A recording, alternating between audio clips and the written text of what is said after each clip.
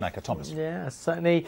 Time for a bit of weather. I have to tell you, we're quite lucky as far as this weekend's concerned, even though the weekend overall, as far as the weather goes, isn't going to be perfect. The weather's not too bad. It's Monday that's looking dreadful. So today, sunshine and showers, that's our headline.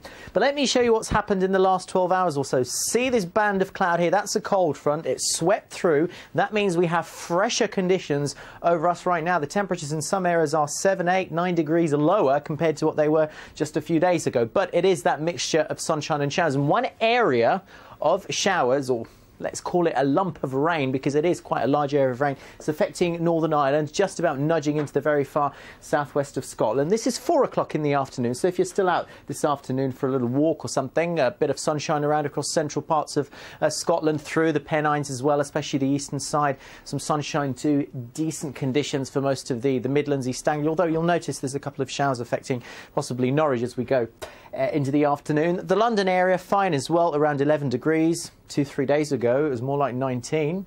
Now for the southwest, here there's some clouds, yes, 1 or 2 showers, 12 degrees also, and also western parts of Wales fringing onto some of that rain, which you can see clearly across the Irish Sea here. Now this area of rain will be making its journey towards the south and slowly towards the east as well as we go through the course of the evening. So it's this zone through the country here which will get some rain through the course of the night. Now notice Scotland, blue here as well, but blue for a different reason. This is a frost developing across Scotland and also across Northern Ireland. The rest of the country, temperatures generally above freezing, but really wherever you are this coming night outdoors, it will be on the chilly side. Now tomorrow morning, briefly cloudy with a few showers, and then the afternoon's looking fine and sunny. In fact, a beautiful day for many of us across England and Wales. However, take a look at this area of rain. This is another weather front. This is a very nasty area of weather coming our way. Lots of arrows, so gale force winds heading our way as well. This weather front's going to sweep right across the country through the course of Monday. A weather watch from the Met Office.